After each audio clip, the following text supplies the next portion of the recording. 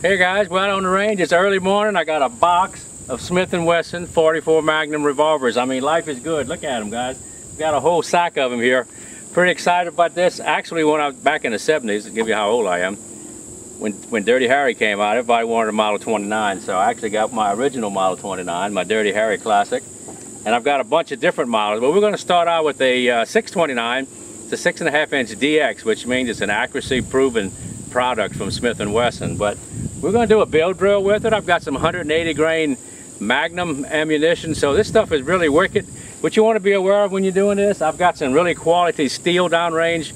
These are made by MGM. They're 500 Brunel. They're a C-zone target. They're made for rifle shooting. So this 44 Magnum, when you're shooting targets, you have to remember you have to have rifle quality targets to receive all this energy that I'm going to give the target. So what we're going to do, we're going to start off with 180 grain Magnum ammunition. I'm going to try to come up from the ready and pop that center target 6 times for an overall time and see how fast we can shoot at 629.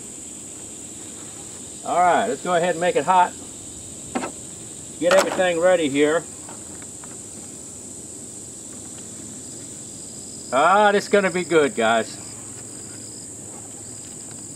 629 Classic DX. 6 rounds of 180 grain Magnum 44 ammunition, and target in the middle. Here we go.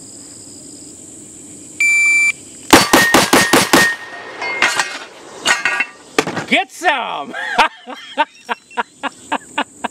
I'll tell you what, guys, it's been a while since I shot a 44, but that just gives you an idea of the horsepower there. Wow, I like that. Let's go take a look. As you see, guys, you have to have rifle quality steel to do this. That's a lot of horsepower. It's 180 grain Magnum. That bullet is probably doing 1,500 feet a second out of that gun. I was really surprised that it threw the target over, so that is pretty wicked, guys. Let's go back and review the timer. I was having so much fun watching the target go over, I forgot to look at the sights.